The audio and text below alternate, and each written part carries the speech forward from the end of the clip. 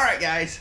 So we're here at Patrick's garage because we were fixing to go on a trail ride and I discovered I had a problem.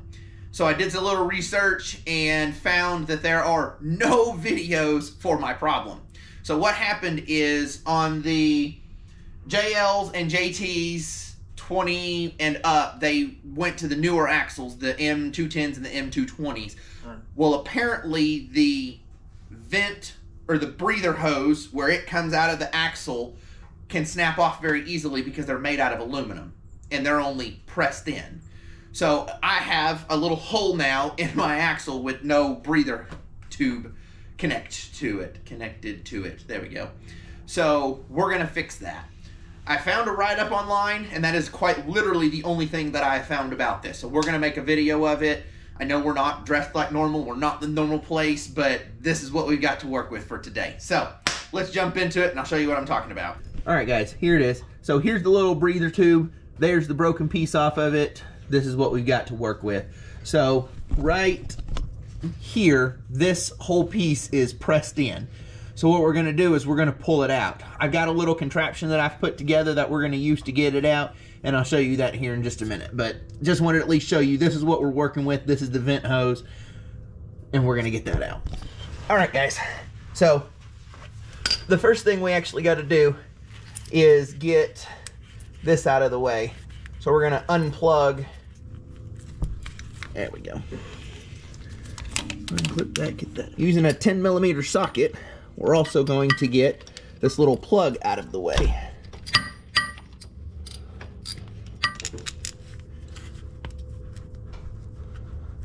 And this just slides out. All right, guys, so I've actually had to pull off the nut for the upper control arm for this to get fit in there. But basically all I'm using is a 1/4 inch bolt. This one's about 4 inches long. And then I've got just a socket, just big enough to cover the hole or be around the hole, but still be able to give leverage. And then the tricky part, which I'm gonna do next, is you have to get inside here and attach your little nut to the other side of that. All right, so I fished my little nut in there. There's not enough room in here to get the camera in, I'm sorry guys. So what I've got is the 1/4 inch bolt, and then I've got a nut on the bottom end, a nut on the top end, and I'm going to tighten this one until it pulls it out, which I gotta get up. All right, this is a very, very slow process at this point, but you're just turning your wrench just enough, because I mean, it's a very small area, but you're gonna eventually get that piece pulled out from the bottom.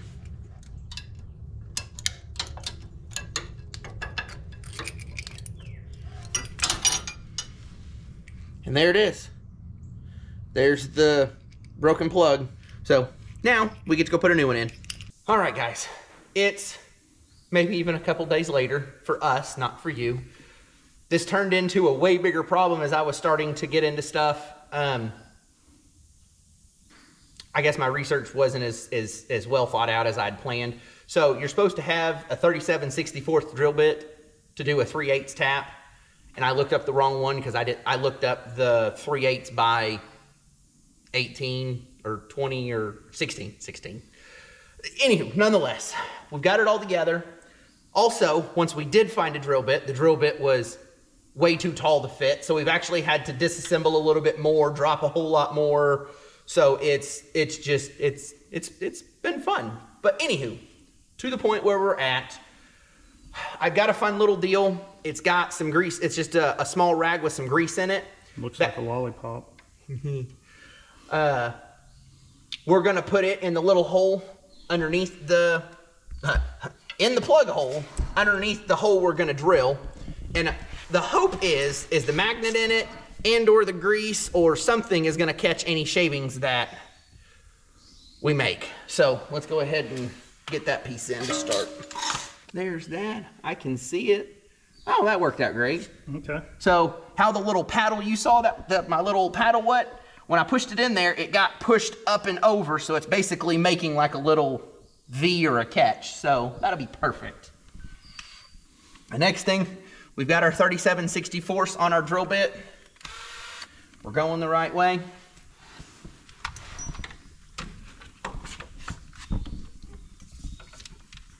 All right. Nothing left to do but to do it. Yep.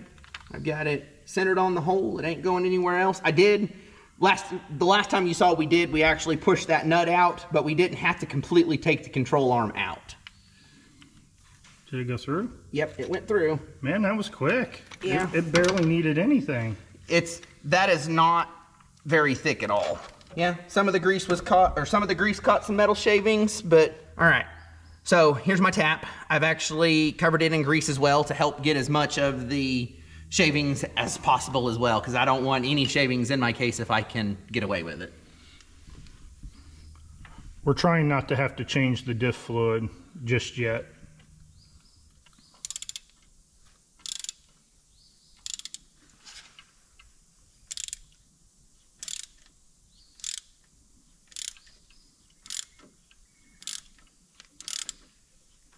There we go. It's cutting. I just didn't have enough downward force. Get a couple threads in it, back it up just a little bit. All right.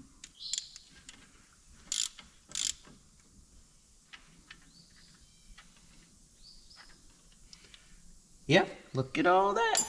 Let me see. Yep. Cleaning up is one of the most important things of all of this. You always want to make sure you get as much of the metal shavings and everything else out as you can. Very carefully. Yeah, look at that. It tore it up a little bit, but there's a lot of the shavings on there. All right, so we got it all cleaned out. So I've got my 3/8 insert. So I know this is weird, but I couldn't find a 3/8 angle that went to a 3/8 barb. But I did find a 1/2 inch, no, quarter. It's a quarter. 3/8 to quarter? Yeah, a 3/8 to quarter elbow. So I got the adapter 3/8 to quarter. All right. It's in there. There's definitely several threads in there, and it's good and tight. It's not gonna let water in. No. That's the biggest thing. Yup.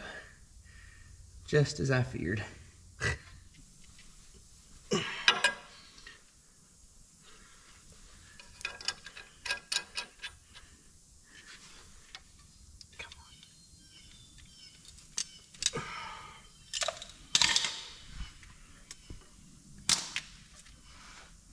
Well, don't forget you gotta jack up the axle. Yeah, we're gonna have to come up with it. It may fit, just barely though. Well, hey, barely fitting and fitting are all the same. All right, so we ended up having to go with the straight one, and the nut kind of sort of gets in your way. It sits against it, but it's gonna ride against it, so it shouldn't cause a problem. But right there, for the most part, is a generalized fixed. Make sure you put this down around that bolt to help with the rubbing on the hose. Yes. That's what it's there from the factory for.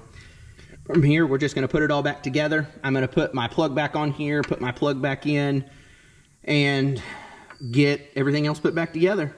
So we'll be back in a minute. All right, guys. So this is what it looks like. It's not the best, I think. We didn't pull the axle entirely out, but note, if you did pull the axle entirely out, you actually still have to pull this little spacer right there in order to get that angled one on, or get a shorter one. But since we didn't pull it off, we didn't even pull off the control arm, this is gonna have to be the way it sits. I think it's gonna work.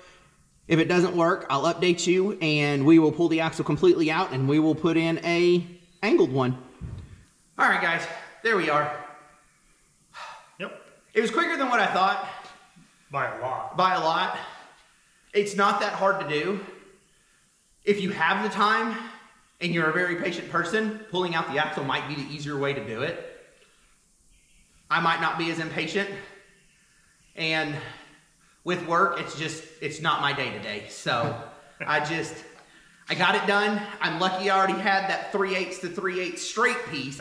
Again, I'd wished I'd had the 3/8 to 3/8 angled, but they just, where I went and bought all the parts, they didn't have one. Outside of that, it's a quick, well, I say it's a quick, simple fix, but it's better than what factory's gonna be.